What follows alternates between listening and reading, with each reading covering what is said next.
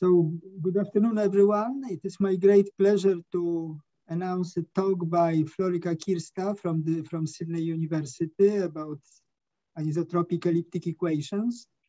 Florica is an expert on elliptic equations, especially on blow-up of solutions, and I understand that this is somewhat a new direction of research. Am I right? I've been working also with Jerome before I had the paper on anisotropic elliptic PDs, so it's not the first work. Yeah, so please, if you have questions, then please raise your hand or ask in chat, and then I will let you to speak. Thank you. Please start, Florica. Thank you very much, Ben, for the introduction. I'm really happy to have the opportunity to give a research talk in the Asia Pacific Analysis and PD seminar series. It is a great pleasure. And the topic is on anisotropic elliptic equations. In fact, I've started something like 2014 to work on anisotropic elliptic equations. I've been introduced to the topic by Jérôme Vetois. And this recently, in the last 2-3 years, I've been looking at a number of problems on anisotropic elliptic equations. And this talk today is based on research on joint work with Barbara Brandolini from the University of Palermo. And research is supported by the Australian Research Council. In fact, Barbara came to visit me for 2 months in August, September 2019, so before COVID. So 2 months we were looking at such problems, and we have continued since then. So this is, in fact, the foundation of some research that we are still continuing. So what I would like today to tell you a number of general results, existence results for anisotropic elliptic equations, and our focus here was to try to get like as general as possible a framework in which we can obtain solutions in the anisotropic Sobolev spaces that are the counterpart of the W01P. But let me say a little bit about the inspiration behind our work. So in a series of papers, Lucio Boccardo with various collaborators studied nonlinear elliptic problems in a bounded open subset omega var n. And these problems involved coercive, bounded, continuous, and pseudomonotone Lorentz type operators from the space W01P into its dual, with p greater than 1 less than infinity, and p prime is the dual conjugate of p. And their prototype model was the p Laplacian operator. And I've put here a number of papers that inspired us, Bensusan Boccardo, 2002, and other papers in early 1990s. The techniques that they developed allowed them to consider lower order terms with so-called natural growth in the gradient. So the gradient appearing to the power p as the p from the p Laplacian, and they had no restriction with respect to the growth in modulus of u. And what their solutions were obtained in the space W01P. So the problems had a Dirichlet homogeneous Dirichlet boundary condition, and what allowed them to tackle, in fact, also functions in L1, so low data summability. The summability F is in L1, or H in the dual of W01P, was the fact that G had a good sign condition, which was translated in the fact that G of X as psi times S is non-negative. So let me give an illustration of a result, for example. So if you look at this theorem 1, taken from the paper Bensusan Boccardo 1988, for every m greater than 1, lambda positive, p greater than 1, and h in w minus 1 p prime, you can find a solution to the problem 1, denoted by 1. So the solutions are, as I mentioned earlier, in W01P, and also U is in LM And lambda is a positive parameter, and the term lambda modulus u m minus 2 times u is an example of G with the right sign. So the existence holds not only for the P-Laplacian operator, but rather for a large class of Reilly's operators in divergence form from W0 and P into the dual, its dual, and when replacing the term lambda modulus u m minus 2 times u by a nonlinear order term G depending on x, u, and the gradient of u. And for this term, you can take, which is allowed to have a natural growth in the gradient, so modulus the gradient to the power p, and has a good sign condition in the sense that gx u nabla times u is greater than or equal to 0. It's essential, this sign condition is really essential in the proof. Now, when H, the right-hand side in problem 1 is sufficiently smooth, the existence of bounded solutions was established by many papers, by many authors. For example, Aman Crandall, 1978, Ben-Susan Fraisse, Moscow, Ben-Susan Fraisse, 1984, Bocardo and Rapuel, and so others. And so many other people. But in general, even if you consider the corresponding linear equation, we cannot expect the solution to be bounded. You need to be more careful with the condition you put on H. But if, for example, you take H to be in W minus 1 Q, and Q is larger than N over P minus 1, then you do obtain the solutions that the solutions are bounded. This, for example, according to the paper by Bocardo Giacchetti, 1985. Okay, then one difficulty in the treatment was the fact that the m is greater than 1. So in the power of modulus u m minus 2 times u, lambda positive ensures the good sign. M is greater than 1 because it's arbitrary. More generally, when you have the G function, you have no restriction with respect to the modulus of u. You have to be more careful. You cannot deal directly with the nonlinearity G. You have to have a perturbation argument. And you also have that the solution is unbounded if you take H just in the dual of W0 and P. And so there's two things that you have to mitigate to work with the unrestricted growth of G in the gradient, in the modulus of U. And the fact that solution is expected to be unbounded if you just take H in W minus 1 P prime. And then the solutions will be understood in the sense that the identity 2 holds for every V in W0 and P intersected with L infinity.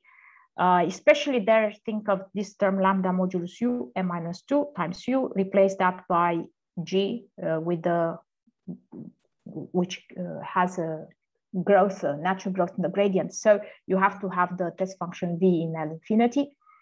And even though, as I mentioned, the solution is not expected to be bounded, you can't take as a test function in the identity 2, the authors proved that you can take the solution itself as a test function. A very important aspect, because when you apply approximation procedures, you would like the solution itself to be so that you can take it as a test function. So it's a very important thing.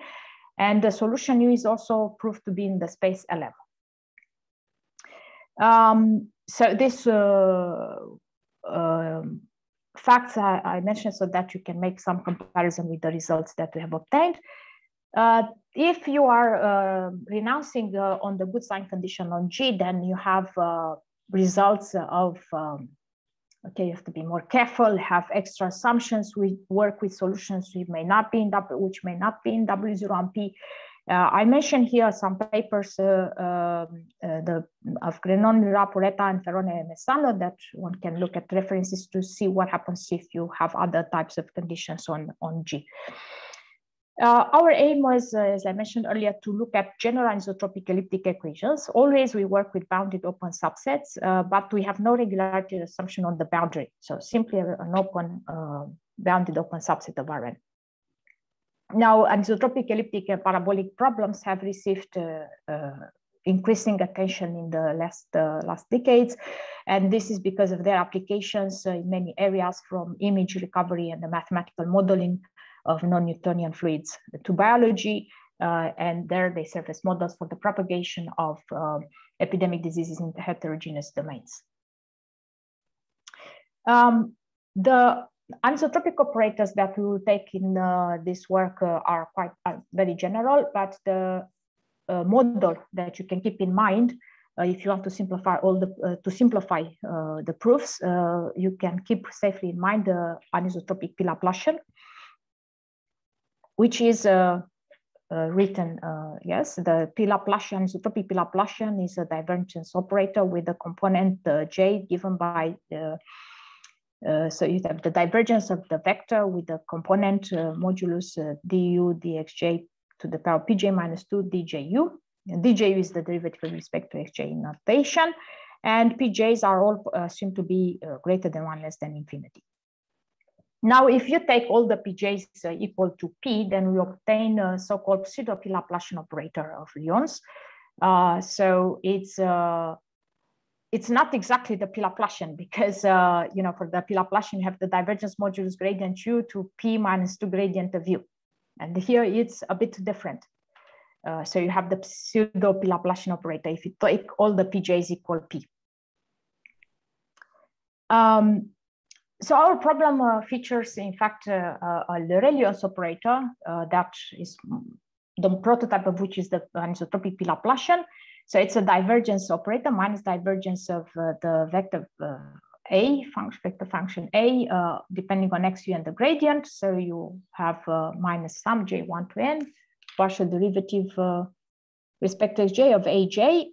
And the conditions on our, on the assumptions on the components aj will ensure that the operator A is bounded, coercive, pseudo-monotone. All right.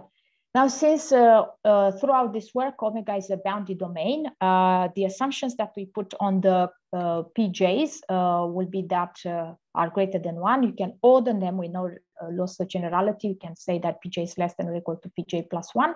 But the other condition, we want that the harmonic mean of the pj's, which is denoted by p, to be less than the dimension of the space. Omega is in Rn, so we want that the harmonic mean p is less than n, or equivalently, you can say that the sum of the reciprocals of pj is greater than 1. That's the same condition.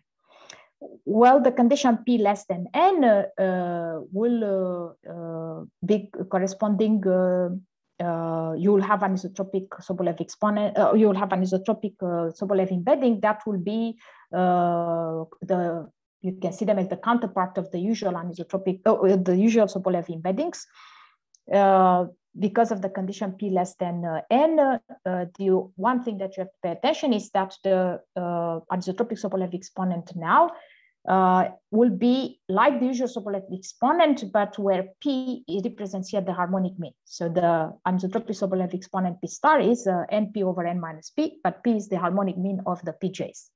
And p less than n ensure that this p star is well defined. In the notation for a number r greater than 1, as usual, r prime will be the conjugate exponent, the conjugate exponent of r. Okay. And the fact that we have anisotropic Sobolev embeddings, and I can actually go there and show you. So we have, as we expect, a similar result for embeddings. You have that if p is less than n, dating back to Tracy's paper in 1969, you have that there exists a positive constant s such that in inequality 12 folds. So you have that the norm of u in LP star is less than or equal to a constant s depending on n and p, product of the norm of d u dxj in LPJ raised to the power 1 on n. This is for all functions you see infinity compact spot on Rn. If you apply a density argument in the arithmetic geometric mean inequality, you immediately get that for every u in W0 and p, which will be, you take the closure of C infinity with compact support in omega with respect to the norm the sum of the norms of the derivative, partial derivative of u, dju in LPJ, then you get that norm of v in LP star less than or equal to S over N norm of v in W0 on P. And because, so as I mentioned, omega is always bounded, you apply we can get by Hölder's inequality that the space W0 on P, anisotropic W0 on P, is included in LS continuously, continuous embedding for every S between 1 and P star, including P star and 1.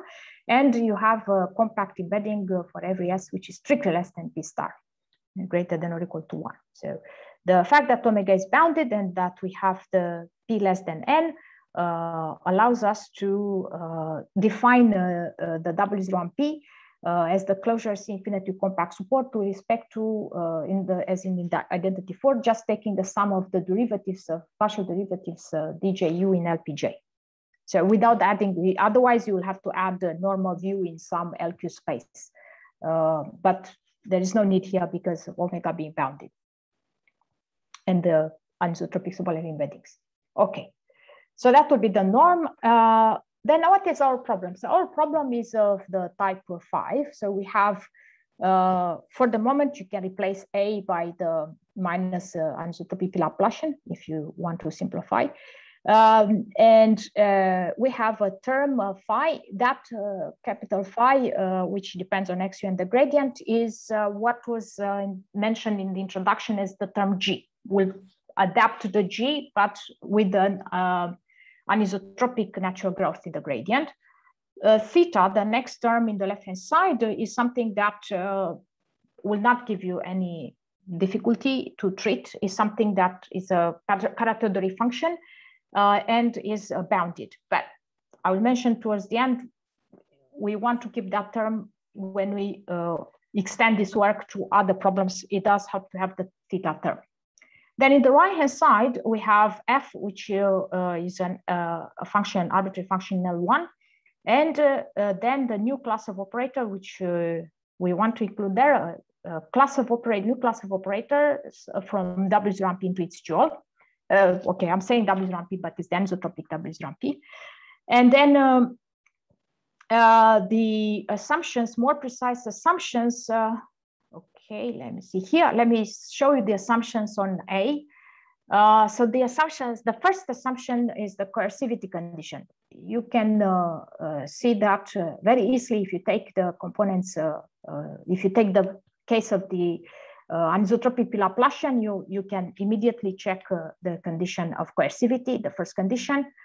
The second condition is monotonicity, although one has to be careful that the operator A is not monotone.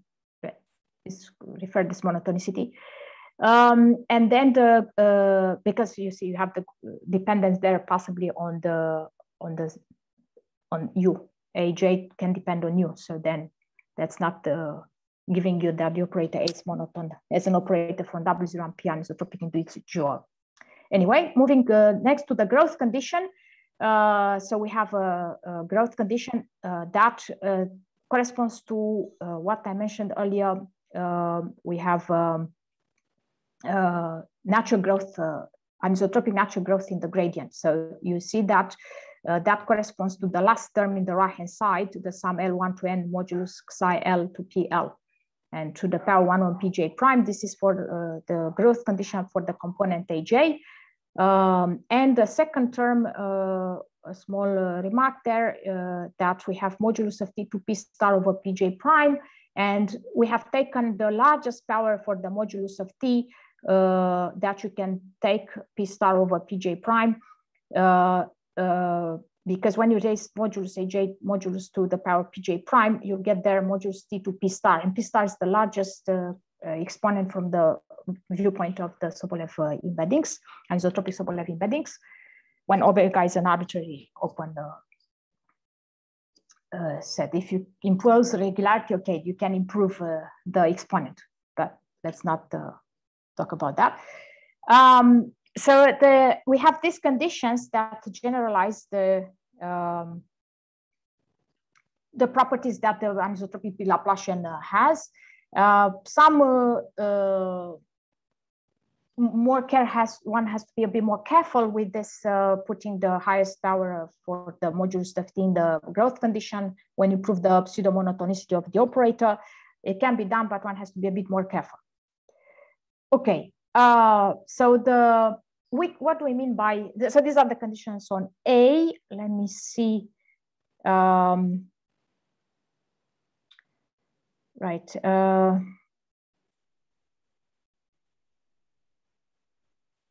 Okay, I don't think I mentioned here about the theta. Theta is characteristically unbounded, so it's not a problem.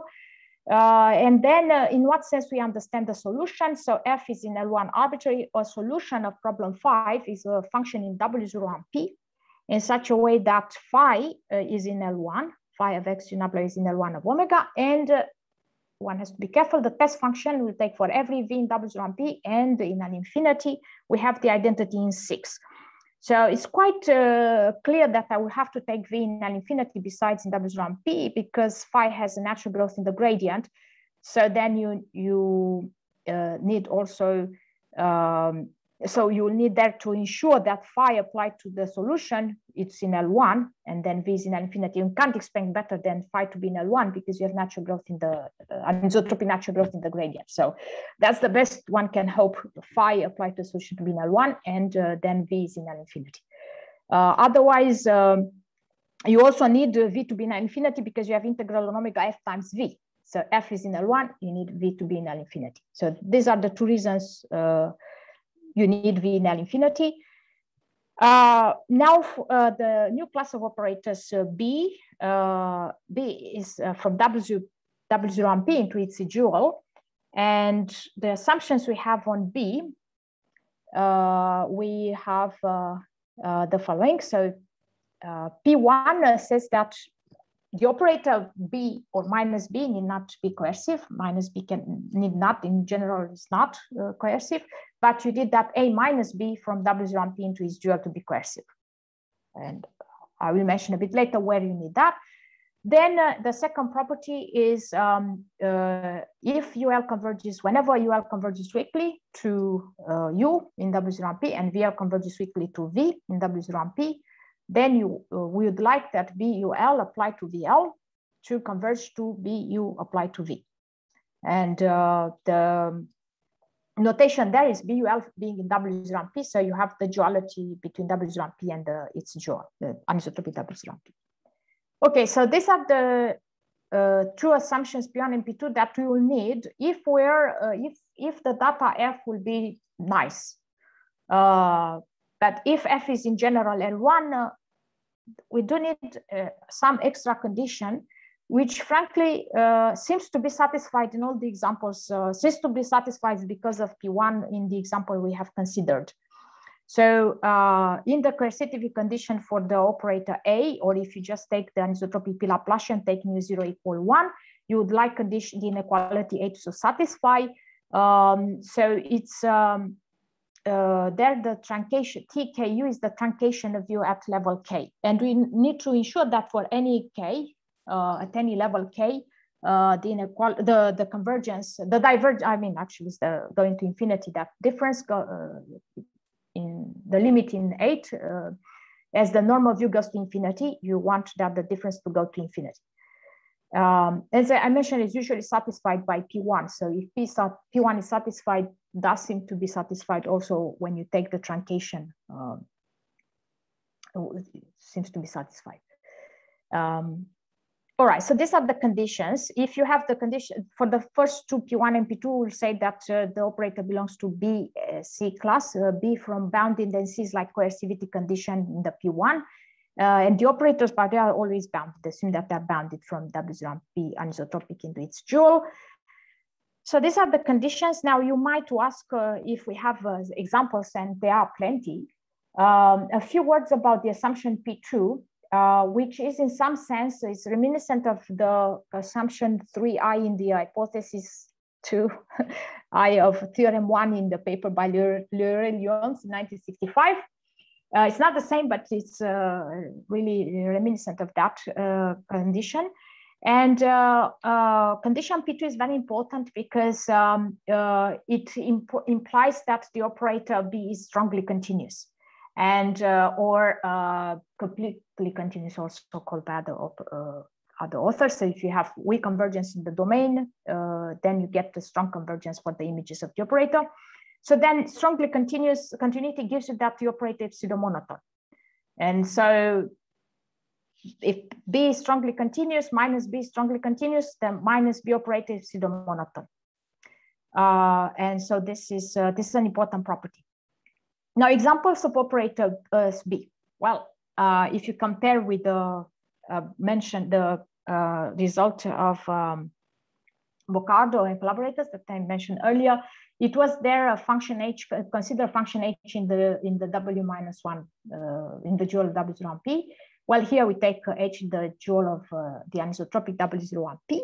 And if you take BU for HU, BU to coincide with that H, then it's immediate. You can very quickly see it's nothing to prove that the operator A, take for example, because of the property, the coercivity assumption of A, capital A, then you have A minus B is coercive.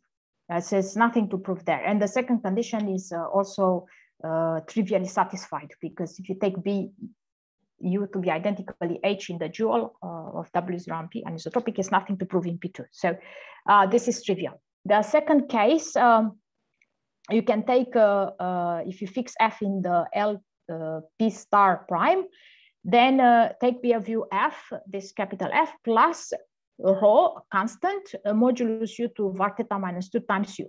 Now, depending on the sign of rho of this constant, then if the rho is positive, then you can take var theta to have condition P1, and var theta will have to be less than P.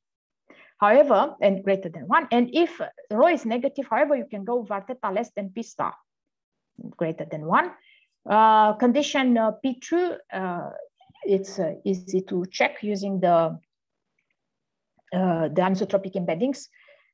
So as you can see, the condition, let me just mention here. So the coercivity condition tells you that you have a restriction as the norm of V is large. Then the condition P2 complements tells you what happens when you have convergence for UL, weak convergence. So there will be bounded, right? Bounded sequences for UL and VL bounded. So one condition tells you what happens when condition P1 and P3, what happens when you have normal view large, and the other condition, how it behaves along convergent, weakly convergent sequences in W01P. So they complement each other. Condition P2 is usually not difficult to check. You rely on anisotropic embeddings theorems, and the first condition, the coercivity depends on the sign in here, depends on rho. If rho is negative, is better, because then allows you to take a larger exponent. And then the other examples you can see, you can take a constant alpha 0 plus another constant norm of U in LR to some power B1, plus you can take another term, H tilde applied to U, modulus to the power P2, and then multiply by something like, again, alpha constant H plus another constant capital F. What is here to observe is that you have restrictions on the powers. So B1 and the B2, those powers will depend whether alpha 3 is different from 0 or not. So if alpha 3 is different from 0, you have a smaller range for B1 compared to the case when alpha 3 is 0. So this is because of the coercivity condition. A minus B has to be coercive. So it depends whether when you compute and also but usually P1 can be quite can be restrictive if you don't have the right sign for the coefficients. Okay, but notice that B of U can also be taken like that with in the divergence form minus some J1 to N derivative respect to Xj of beta J plus power in U, and with the right power sigma J. So it's quite a large class of operators, and all the properties P1, P2, P3 are satisfied for all these examples. Okay, so what our result says is you can allow any f in L1, and you can allow any operator B with the properties P1, P2, P3. And then our equation has at least a solution in the sense that is in W0 on P and in the sense of definition 1. And the function phi applied to a solution is in L1. So this is the main result. But the proof here is actually quite long because you cannot do it directly like this. You have to apply several approximation procedures. So therefore, let me illustrate a few difficulties and how we overcome them. So first of all, the solution is obtained W0 on P, anisotropic W0 on P for every f in L1. And that's not easy to obtain in general because you need to counter the low summability of f. So the term that helps you to counter that is the phi, the one that generalizes the G mentioned at the beginning. So the term phi has an anisotropic natural growth, right? And but has a good sign condition. So it does help, works in conjunction with the operator A. But if you remove the phi term, then you cannot expect to have solutions in the anisotropic space W0 on P. So for this isotropic case, already this observation was made by Boccardo and Galli in 1992. So why is possible for us to obtain is because phi has a sign condition and conditions on phi are observed in condition 10. So in the relation 10, we have a sign condition, phi of t times t is greater than or equal to 0. And the growth condition, notice the fact that we can take anisotropic natural growth in the gradient because we have the sum j1 to n modulo psi j pj. The C of x is a function in L1, and in front of it, the coefficient zeta of modulus of t. Notice that zeta is a continuous non-decreasing function, which is positive. So there is absolutely no restriction in the growth of the function in modulus of t. It's a non-decreasing function, positive non-decreasing function. So this is the fact that we can take. Let me show you an example. To see what you can take here, a model that you can keep in mind for the phi at the top of the page. You see the sum j1 to n modulus dju to pj plus 1 multiplied by modulus un minus 2u plus another term in which the powers of the derivative, partial derivative of u are less than pj. And the fact that you have no restriction, we have no restriction in the modulus of u. This means that theta j's are greater than 1 and m is greater than 1, arbitrary. Now observation there, beta j's are non-negative because you want to have the sign condition that phi of u times u to be greater than or equal to 0. So if you allow all the bj's to be non-negative, you can take the second term, the second sum in the phi. But really our motivation for our study, the first question we wanted is to allow singularities. We wanted to allow gradient lower terms, lower the terms in which you can have potential singularities, for example, when x approaches the boundary on which you have a homogeneous Dirichlet boundary condition. And then that will be, for example, corresponding to theta j's to be between 0 and 1. This is in a subsequent paper, this study. We needed first to understand without the singularity. And most importantly, if bj's are negative, yeah, so what do we do? So if bj's are all negative, we cannot apply this result I mentioned because you have that the sign condition fails. And this is absolutely essential in the proofs.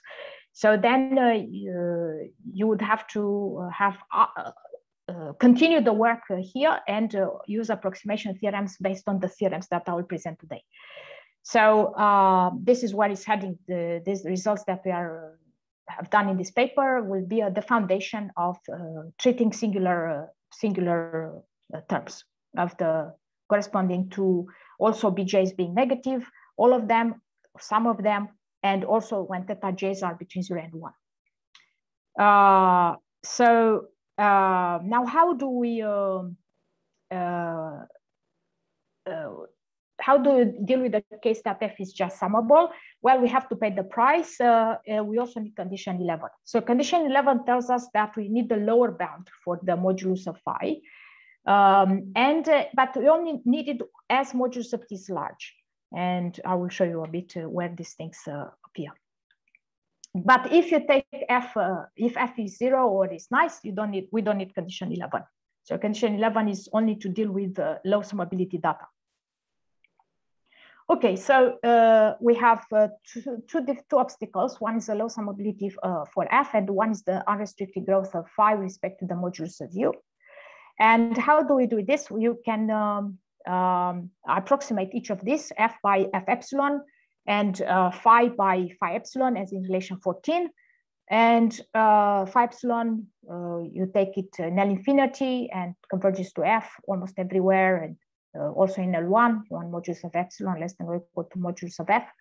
But the problem is that you cannot do both approximations at the same time. Now, this is a big restriction. And the reason for which you cannot do both at the same time is that you cannot, for the approximate problem, the sequence of solutions, you cannot obtain, we cannot obtain a priori bounds. We cannot obtain that the sequence is bounded in anisotropic W0 so you cannot pass to, you cannot have, you cannot say that it converges weakly in W0 you can't do much without a priori bounds. So this is the problem. The limitation already was known, it has been pointed out by Bensoussan and Boccardo when you deal with the isotropic case. So you have to work with two approximation schemes. First, take f equals 0 and deal with the fact that phi, deal with the phi, taking f equals 0. And this is the theorem 3 here, in which we obtain better properties of the solution under weaker assumptions. So now we don't need the assumption 11. We don't need the assumption 11. And we obtain, moreover, that the solution u multiplied by phi is in L1. And similar to the result in the isotropic case that I started with, you can also take as a test function the solution itself, even though you don't expect to be bounded. So then you don't expect to be bounded because of the B class, the term B in the class, yeah, because of that. So then how do we prove this case f equals 0? Now, let me say that the way we prove these theorems, inspired by a paper of Boccardo with collaborators, so we look at having a similar proof for theorems, for these two theorems, and I will point out the differences. So what we do, I will explain therefore for the steps for f equals 0, some steps. So we consider approximate problems in which now f is 0, so it doesn't bother us, but now we have to approximate phi. We approximate, we replace phi by phi epsilon, and we obtain problems of the type 15. So for problems of the type 15, the good thing is theta was bounded and phi epsilon is bounded, and the Kara-Todori and bounded functions. That's excellent. And then we are using the fact that A minus B is coercive, and the fact that the operator B is bounded and it satisfies it's strongly continuous, minus B strongly continuous, and therefore pseudo-monotone. And the key idea to obtain a solution for the approximate problem, so for the approximate problem 15, where phi is replaced by phi epsilon and f is 0. So what do? The idea is the following. To prove the existence of a solution is enough to prove the surjectivity of the operator that you obtain going with the B in the left-hand side. So it's the operator that applied to U and then to V, it gives you the left-hand side. Yeah? And the operator, if you denote psi epsilon, what you get to psi epsilon applied to U, V, that operator, we can prove that is coercive, bounded, and pseudo-monotone. So all the assumptions that we have on A, on B, and the fact that phi epsilon is bounded and theta is bounded allows us to obtain that psi epsilon is coercive, bounded, and pseudo-monotone, with the hardest proof being that psi epsilon is pseudo-monotone. Okay, then the fact that W0MP isotropic space is really flexive and separable Banach space allows us to use, based on the properties mentioned, allows us to use a result of Bresis, which says that the operator of psi epsilon will be surjective. is surjective under these conditions, and therefore the surjectivity of psi epsilon gives you the existence of a solution for the perturbed problem with phi epsilon instead of phi. So this is really in short. I skip all the technical details here because more or less you adapt what you have from the literature, except that here the new class is the new novelty is the operator, the class of the operators B. Okay. Now, in step 2, we have obtained for each epsilon for the approximate problem 15, we have obtained a solution U epsilon in W0 and P, in which the solution is tested for every V in W0 and P. Why? Because this is nice here. Phi and phi epsilon and theta are bounded. So you allow for every V in W0 and P. Okay, so the next step is to obtain a priori bounds. So the a priori bounds, you want to prove that U epsilon is bounded in uniform respect to epsilon in W0 and P, anisotropic W0 and P. This will allow you to pass, because of the reflexivity of the anisotropic space W0 and P, allows you to pass to subsequence to obtain the convergence U epsilon to U, weak convergence of U epsilon to U in the space W0 and P anisotropic. And then because W0 and P is compactly embedded in L R with R less strictly than P star, then you have that up to subsequence, you have almost every convergence of U epsilon to U, okay? But we need more than U epsilon to be bounded in W0 and P. We also need that phi epsilon, the second term, the integral of phi epsilon times U epsilon is bounded. So because we would like to prove that the solution phi, the solution U multiplied by phi applied to the solution is in L1. So we want to have this boundedness of the integral of the second term in 17. Okay, so how do we prove so the idea is here, so you see where we use the coercivity of A minus B and the sign condition of phi. We take as a test function in our problem 15, since we can take any function in W0 and P, anisotropic W0 and P, we take exactly the solution U epsilon. So we take that, use the coercivity of the operator A minus B coupled with a good sign condition of phi, which reflects on the good sign of phi epsilon. It will be preserved the sign condition also for phi epsilon. We can obtain that U epsilon is bounded. Then use the fact that B is bounded as a bounded operator from the anisotropic W0 and P into its dual. We have that the norm of U epsilon in the W minus 1 P prime is less than or equal to a constant. So we have then in coming back and using, okay, P theta epsilon, I don't know if I wrote here. Yeah, so P theta epsilon is defined like if you take the second term in the left-hand side of 16. So then that gives you an operator P theta and epsilon applied to U and V. So this would be the notation for the P theta epsilon. So using the coercivity condition, the fact that theta is bounded, phi epsilon is bounded, you get the inequality 19. Then you can get from here, just observing that the norm of U epsilon W0 and P is to the power 1, and you have the sum of the norms of dj U epsilon to pj. Pj is strictly greater than 1, so you can use Young's inequality to obtain the boundedness of the U in the W0 and P.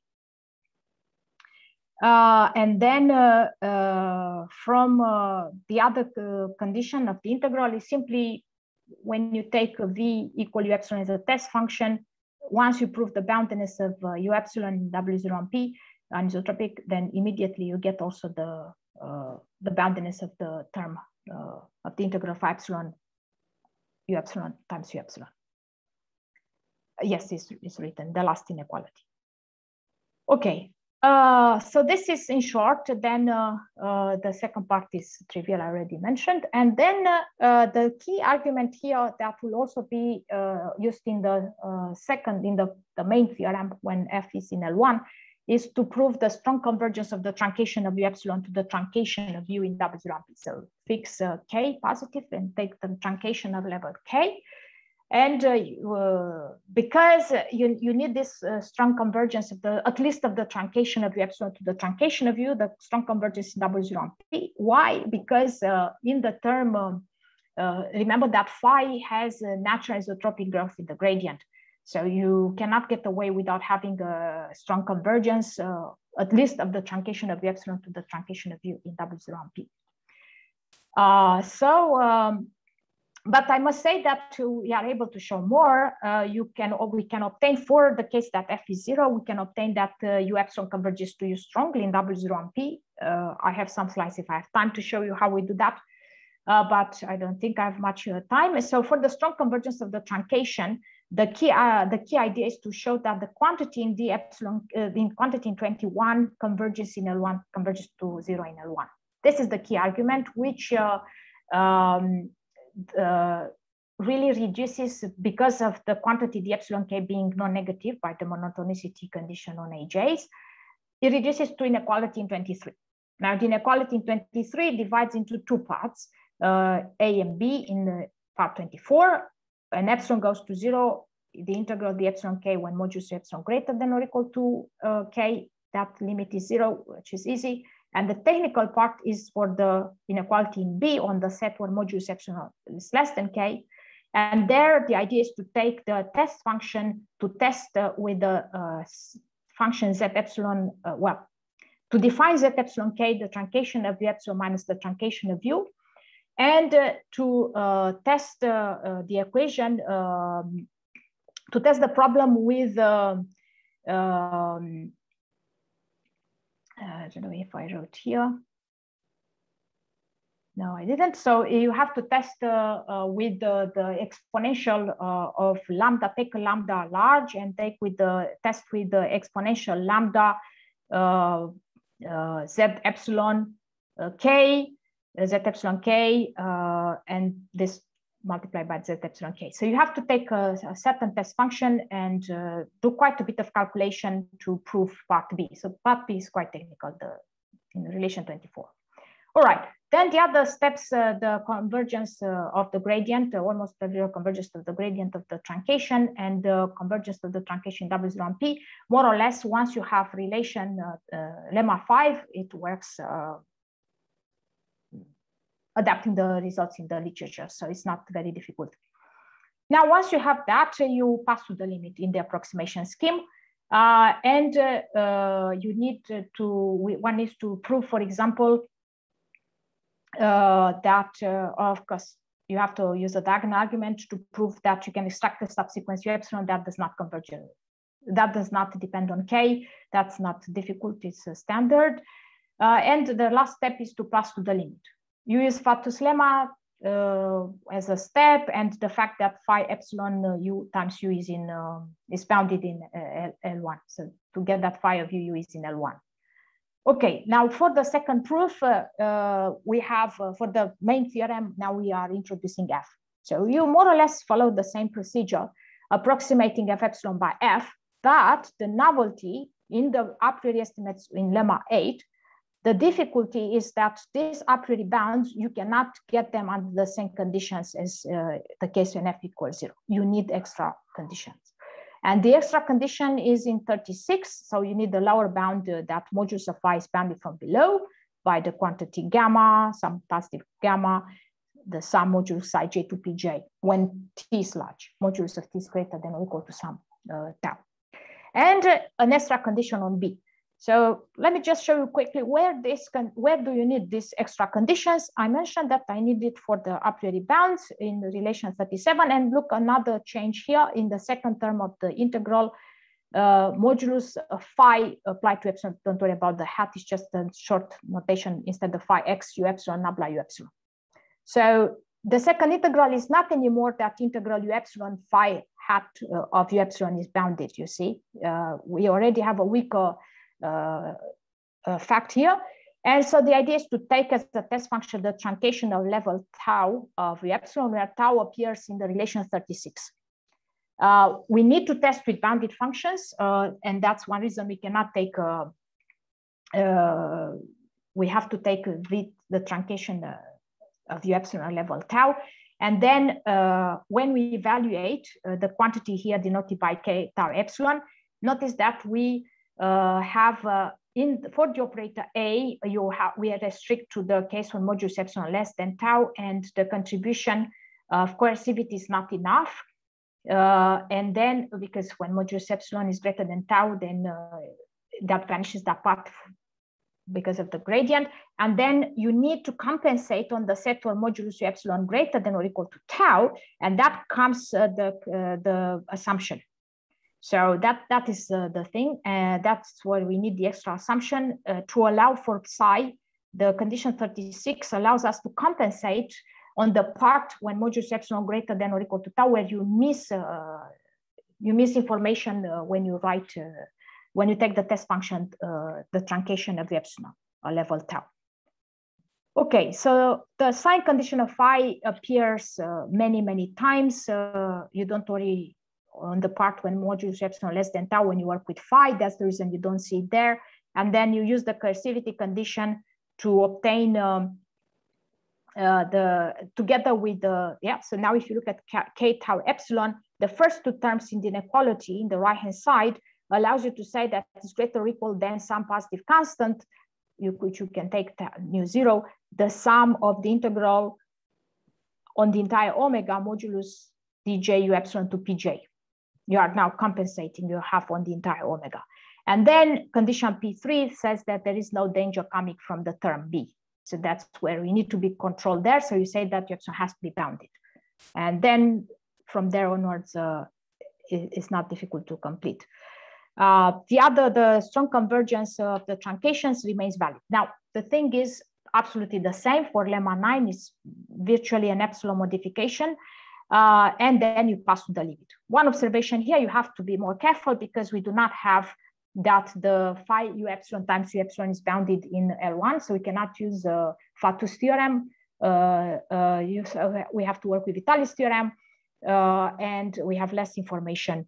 So that's the modification. You have to be a bit more careful. Florica, I'm sorry to interrupt you, but I think you should finish in 5 minutes. Yeah, sure. Yeah? Okay. Yes, thank you. So I'm almost there. So here in the passing to the limit, because we have less information from the a priori estimates, we would have to modify a bit the argument. And so you have to take some suitable test function, which is the truncation at the level 1 of the g m-1 u epsilon. So g index k is at t is t minus the truncation of the function. So that's what g is, g index k, and that's the new point, the new information here, the new proof, which we adapt an approach from Boccardo, Gallo, and Murat. Okay, so I mentioned that if you take f equals 0, you can get the strong convergence of u epsilon to u in W0 on P. If you want to push this argument to work when you have f in L1, it's not going to work. And so our strategy was to work with just enough information, the strong convergence of the truncations, rather than u epsilon converges too strongly, but you can recover it if you work with f equals 0 in the problem. I'm not going through the proof. You can obtain it with a bit of calculation. Again, you have to take some test functions and work carefully, but you can upgrade. You can get the maximum that you can get the strong convergence of the epsilon to u. So I think that's all. Thank you very much for your attention. Thank you, Florica. Are there any questions?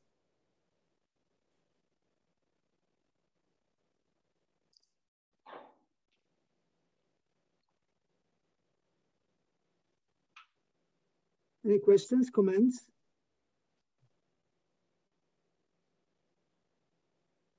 So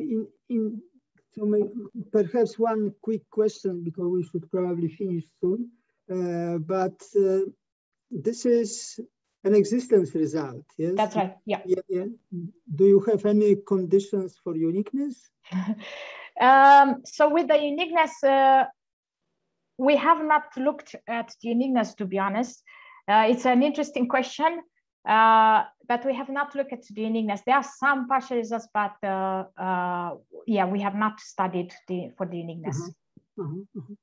Yeah. Thank you. So again, are there any questions? If not, then let us thank Florica for a very interesting talk. And you should have received information about the coffee break. Unfortunately, it is with password and meeting number, but there is no link. So you have to go to Zoom to open the coffee break meeting. So see you in a few minutes' time. See you, and thank you very much again for the opportunity. Thank you, and I will close the meeting. Thanks. See you. Thank you. See you. See you.